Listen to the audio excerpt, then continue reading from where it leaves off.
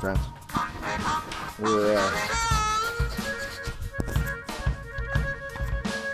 yeah, first day back on the mend. It's we'll see.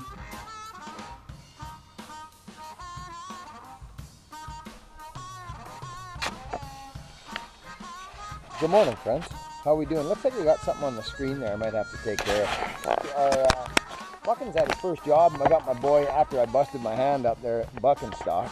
So it's kind of a funky job, really. We got dead balsam here. You can see it. It's got an X on it. You probably won't see it, but it goes up into this crown. I'd almost fall it down in here, but I can't do that because it'll brush up against the crown of the maple instantly and either get hung up and then roll out off the stump and take out the corner of the house. That's my gut feeling, so there's no point. Just shinny up it, knock the bones off it. Hogan can pull branches out and we'll chip down here. And that'll be that. So actually, now that I look at this, we can probably get Victor to pull straight down and then back in here and chip. I think that's what we'll do. And then we got another snag over here that's gone, like right gone. So it's a couple of balsam snags, but they're both climbs. So we're gonna get at it.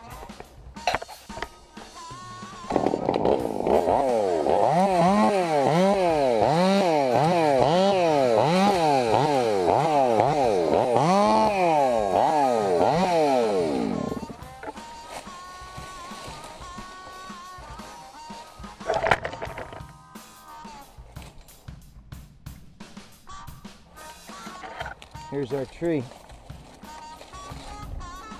I just filed up this power saw since I whacked it with the straw, with the scare strap. It's almost done. So I got my nice big thick strap. I like this big thick strap. I always have. Where's my, oh, I got no carabiner for my strap. I guess I'll have to put her back here like this. There we go.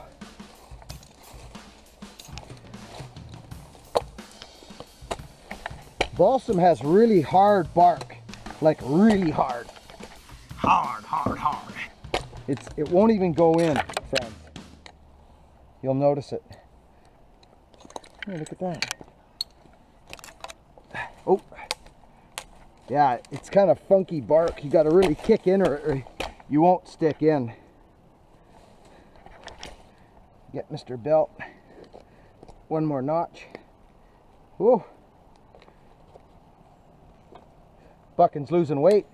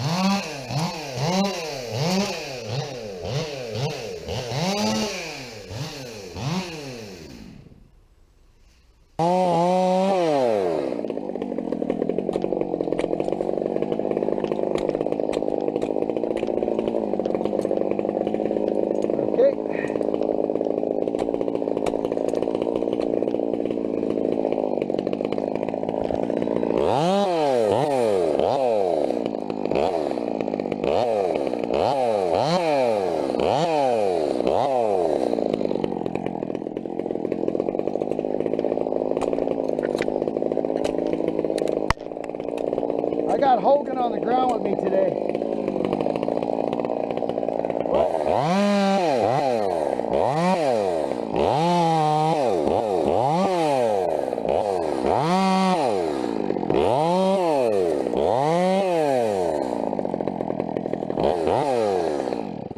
So friends, obviously we did our cutting the strap thing. Friends, I live in the real world, okay?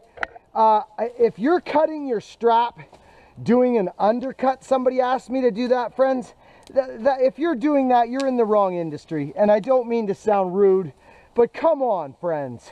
If you're going to be cutting your freaking strap on an undercut, then stop what you're doing. Get into another trade. It makes no sense to me to do a video on that. That is so not real world. I have nicked my strap going like this, cutting limbs off, and I've nicked it that way. But somebody was asking me to cut right up against the tree. Friends, I don't know how you would do that in real world. This is our world as tree climbers, mainly, right here. This is where it is. So if you're asking me to, you shouldn't be back barring like that anyway. So I'm not doing that video. There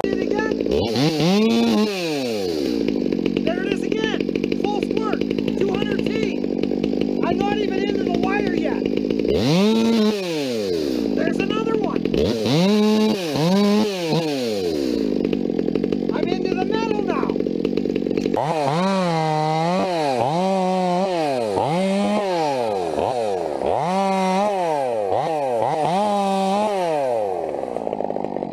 I'm not doing it because it's not, sorry boy, it's not real for me. I would never do that, cut my strap on an undercut. It just doesn't make any sense as a tree climber.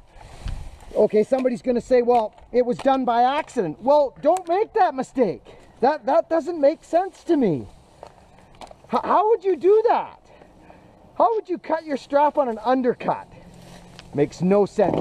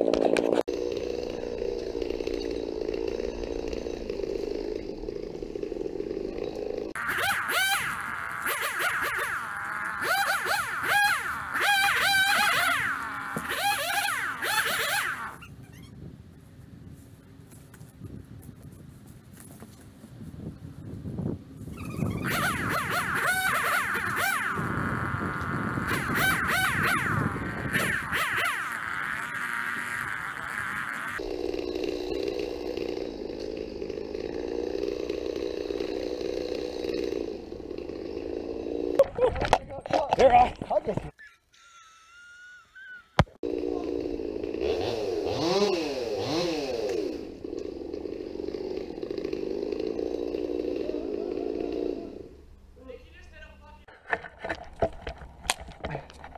We got a bee's nest, friends, and they're going nuts. Damn it, I gotta hide. Are they hornets, boy? Shh. Oh, this is not good. This is not good. I think they're in the tree still. They're coming after me. I might have to get out of here. Damn it. Look at that. the bark's all flaked off and healed over. That is strange. Well, I wonder if, Sonny, just run by and go down the bottom and see if you can track down where the nest is. Because they're hornets. Yeah, I can tell that. They're settling down now, but see where they're starting to conjugate. I think it might have been in the maple bud. It's right in the pile of brush. It, Like all over it. There's not one spot. Like they're just all over there. And they started going okay, I see them right there. Son of a gun. Oh yeah, they're so it looks to, so can you see remnants of a nest under that limb? Or not? I don't know if it's a dead leaf or a dead hornet. Because it wouldn't have been dead. They Swarming on that one tip of that branch. I gotta go up and let a top go. And then let a great big stem go, which I'm fine with.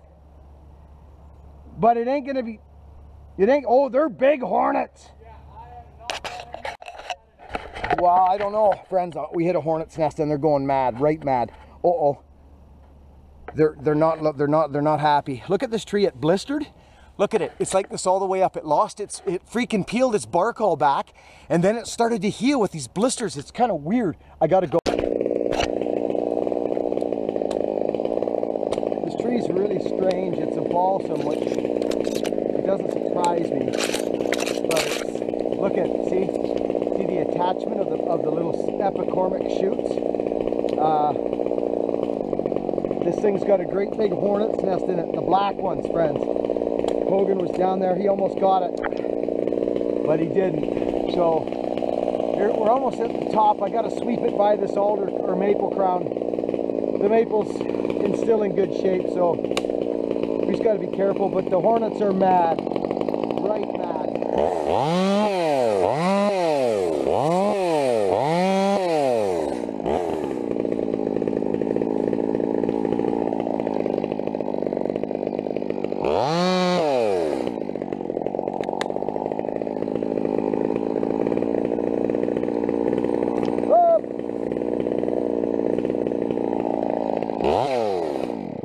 That'll probably rile them up a bit on that. Yeah, they didn't like it.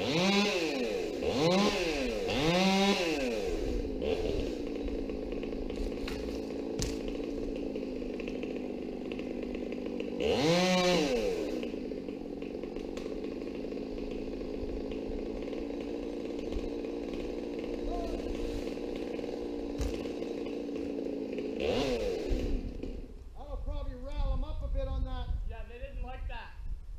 See that? Yeah, they didn't like that. See that? Yeah, they didn't like that. That's because it's at the tip of that branch is where I think that the nest might have been. Yeah, I'm just gonna have to let this go, maybe right out towards the corner of the. Is it gonna go through that maple? Well, I'm gonna brush it off the corner, yeah. Then it's gonna come straight for me. You're fine there. I'm gonna put it right out there. Gonna roll it off, so to speak.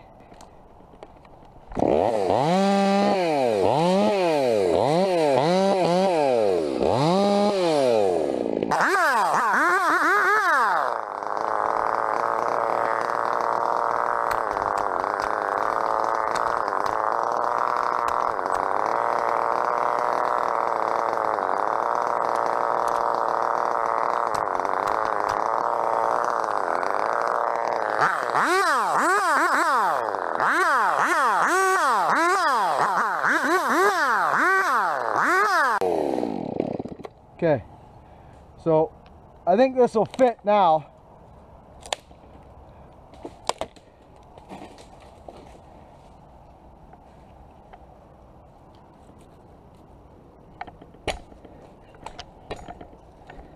Interesting how scaly this thing got, eh, friends? There we go. So, yeah, so she's leaning out. That's a short little top. I'm just gonna send it off the corner of this Maple here, son. It's not.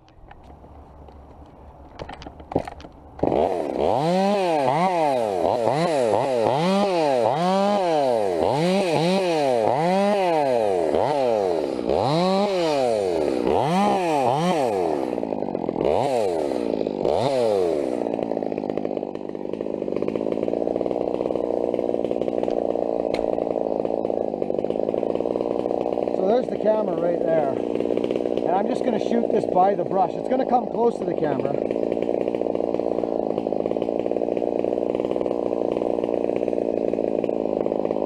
So, single strap climbers, which I hope there's not that many of you out there.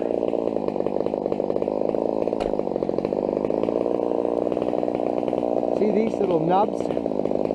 It's nice to be below those. But I'm way down below my waist, okay? I've got a lean on the top, so I know it's going to go. But because there's a lean, I want to cut the wood up. I don't want it to pull the tree over. Chance for barber chair. So you want to cut the fiber up. Does that make sense, friends?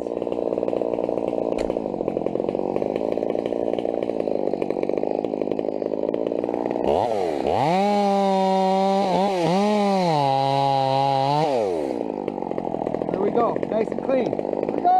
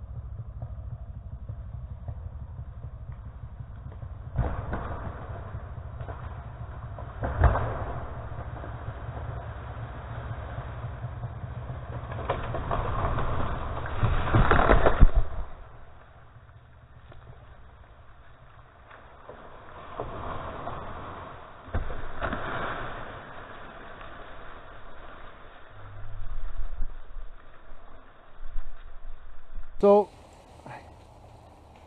there we go. Okay, we broke one little limb off. It's rotten. See the limb? It's completely rotten. There's bugs in it. It's hollow. So the maple is probably, it most likely might be hollow.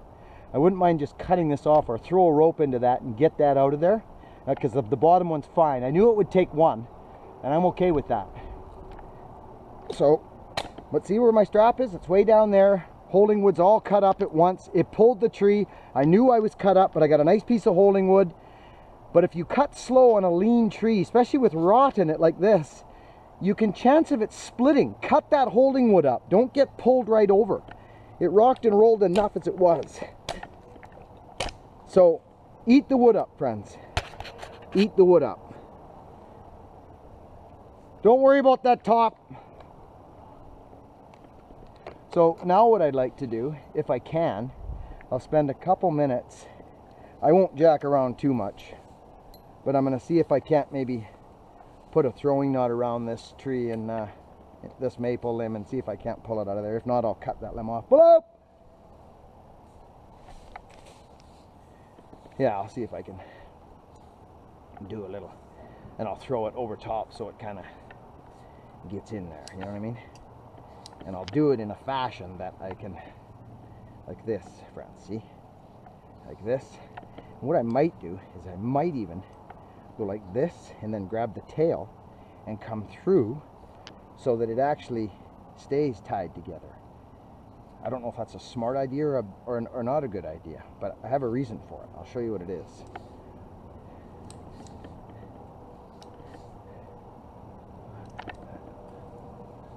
This is it right here. There. Okay. So now, yeah, see? So now, oops, I don't want to go past there. I want to, there, like that. See that? I'm around it now. See? See, like that? There we go. Here we go. Now I got the limb. I can pull it up.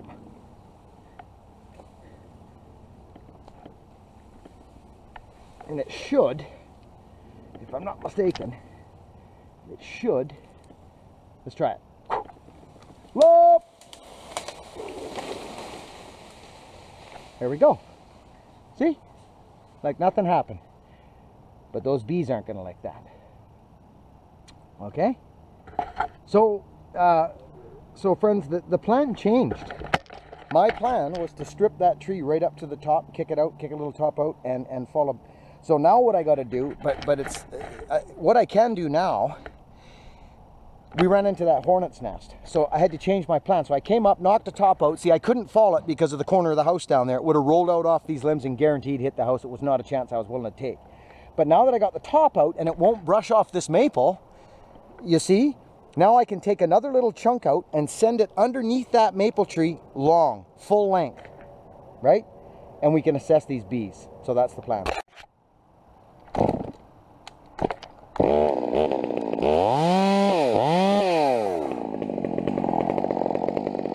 So friends, you don't have to back bar. Back barring this is for young climbers. Try and get out of the habit of back barring. Back barring is dangerous for one thing, and I'll show you why.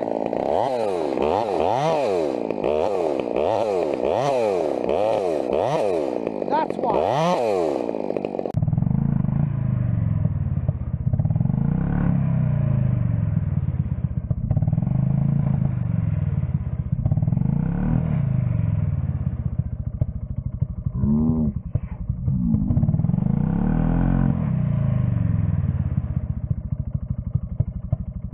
Okay? Why would you do that? When you can literally just go like this. Get comfortable. Go like this.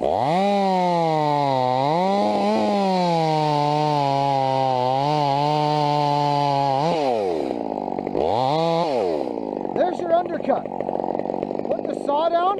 Have a look. The little teeny Dutchman there.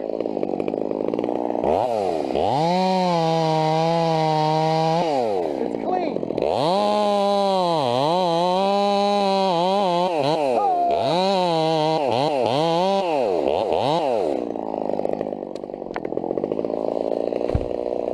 Done.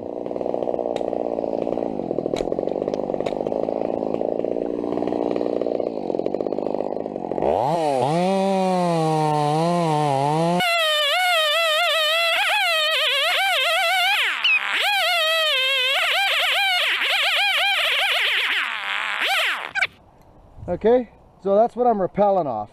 And the reason I'm doing that is because I can now fall the tree full length. I couldn't before. So I just put a V in the top. I come over the top of the strap. I grab this and I tie my old school taut line after I get onto this thing. I don't have a carabiner in there yet, so I just go around here for now. I'm going to get me a carabiner. It's a brand new what do you call these things? Weavers. It's a weaver. This is not a rappelling line by any means, friends. It's not. It's a rigging line. And it don't rappel nice. So I'm just going to do one on the bottom, two on the bottom, and a taut line hitch is two more on top, like this. But don't set it yet. Pull these down, tighten them up, right? Get them down, pull them tight. Set your knot like that. Hip thrust up, pull up on the tail, and sit on it. You see? See it tighten up? See, I'm sitting on it, and it's totally tightening up. And you tighten the top one up too, tie your figure 8, and you're off to the races. Leave your strap on if you want. That way you got extra safety there, right? And we're out. But this is not a rappelling line. It's seriously not. It's not going to be a good rappeller. But double check. See, I'm there. Good. Here. Good. No obstructions. I'm just going to rappel out and use this as my tie-in. on this line with my scare strap still in. Those hornets down there are freaking-ree. They're angry. So I'm gonna leave all the foliage, leave the rest of the foliage on the tree, and they're going down with it. So now I'm hitting limbs, so I gotta get rid of my strap. So I'm just gonna kick my strap out now over there and just work with this taut line hitch on the way down. But I'm not gonna let it run because it'll burn my hands. I'm gloveless. And because I'm going down now, I will leave this in the tree. Once in a while on a rope that's not your everyday rappelling rope, you got to stop, pull up, tighten it. I'm leaving this in the tree because it's just going to anger them more. But now this can go by very easily. So let's pull out. But they're going to be mad. Like real mad. And this rope is not going to be long enough for me to get out. That I do know. No, they're angry. Where'd they go? Interesting. They're not even in the tree no more, son. Well, wow.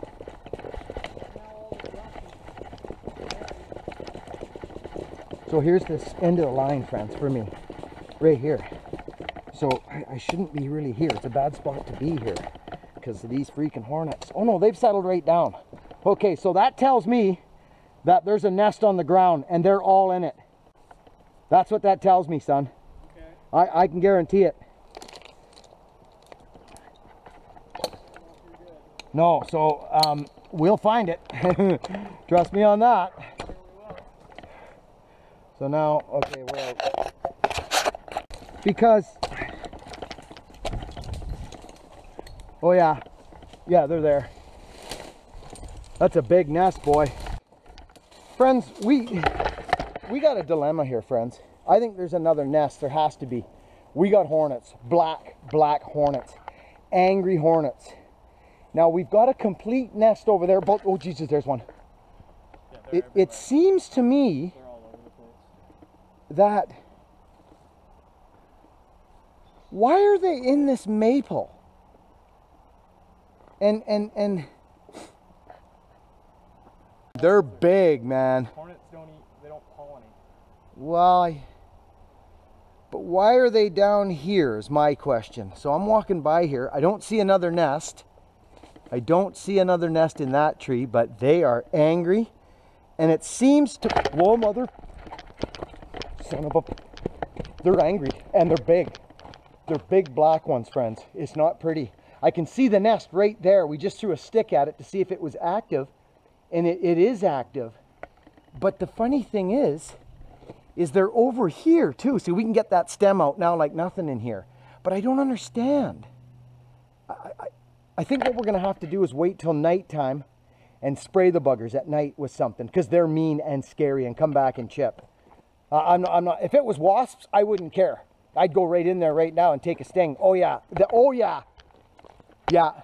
Oh yeah, that's their nest. Yeah, that's it, guaranteed. They are angry. The only other way to do this, oh, they're swarming around the nest now, friends. Can you see it? It's right there, the size of a football. Right there. But my concern is I don't get it why they're over there. There's no piece of the nest or nothing there. They're angry. Well, what is going on? Why are they up here by our brush pile? And it's not like there's a few, like there's a ton, friends. Now, I don't know if there's two nests or what. There could be a remnant. Yeah, see, they're around here, son. I don't know.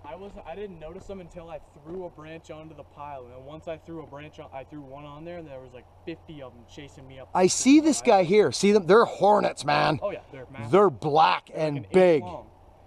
And when they sting, when those hornets sting you, they don't stop either.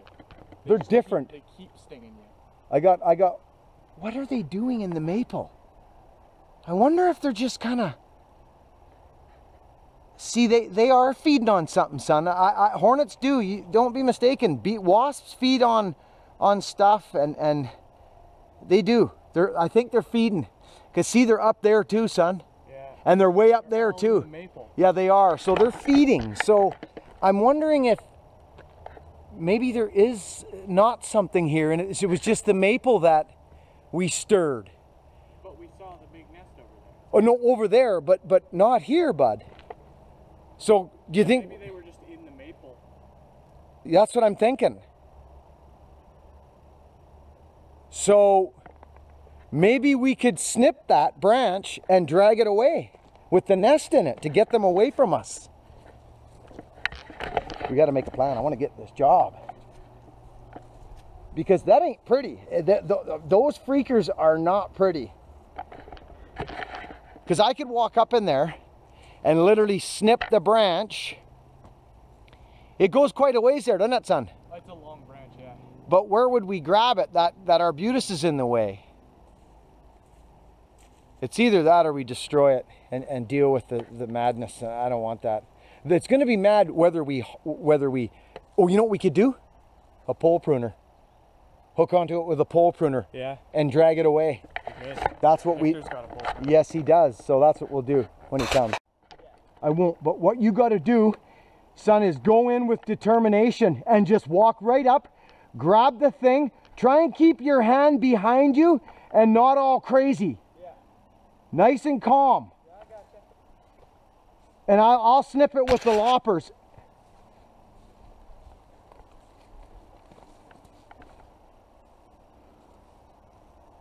I hope that's the limb I'm after. It is.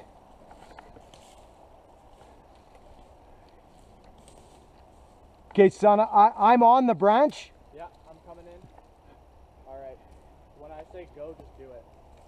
Oh, they're fucking. Oh, motherfucker! Woo! Got me, fucking got me. He's on my back. He got me.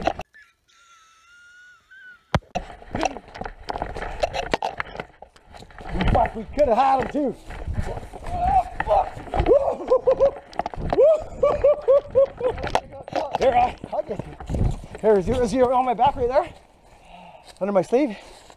Don't worry about it. It goes away in a sec. Yeah, we're not. Oh, just a minute. You gotta make sure they're gone. Yeah.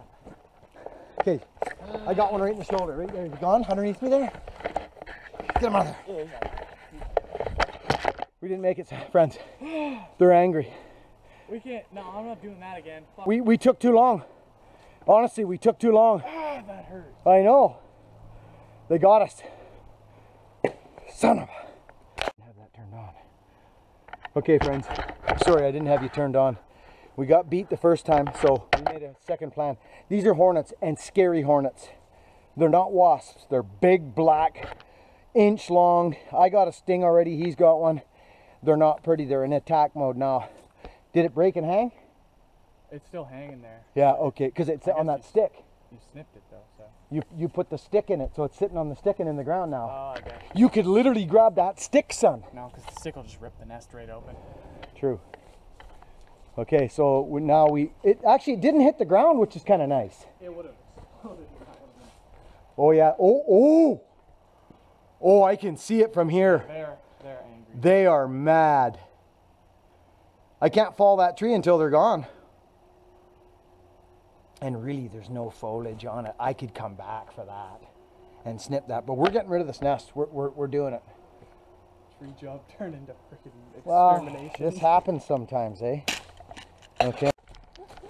I got chased literally to the road when we first discovered them. I got chased. They come. Oh, they come. They come right for you. Okay, so we poured gas on them. That was kind of a last resort, but we did it. Gas probably works just as good. Well, no, it's a good idea. I was going to run in and grab the nest and run like a football, but they told me not to do it. I've done it before. What's a sting or two, right?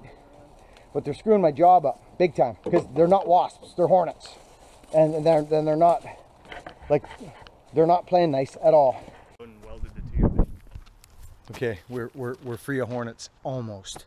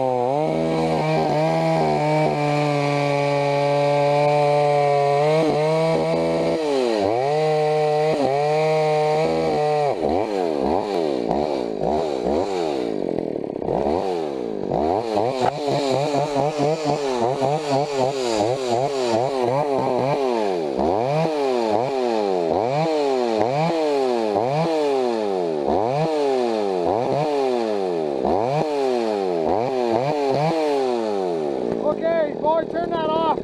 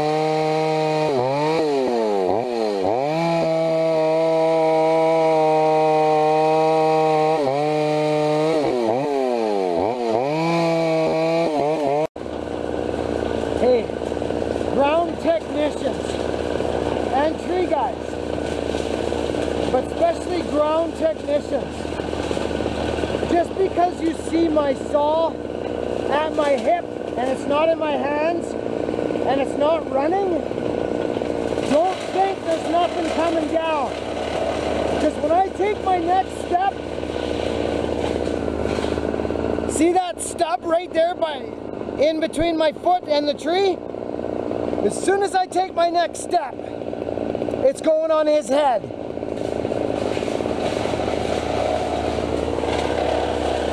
He looked at me and I said, go ahead. But then I saw that piece of my foot. Wouldn't have been the end of the day, but if it had got him on the back or on the collarbone or something, he might have had to sit down.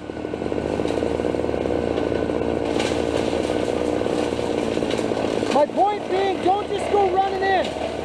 Don't go running in even if the saw's turned off.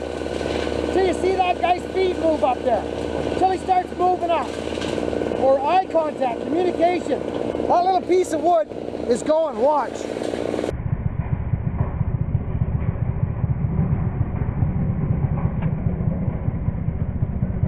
There it goes, right to the bottom of the tree.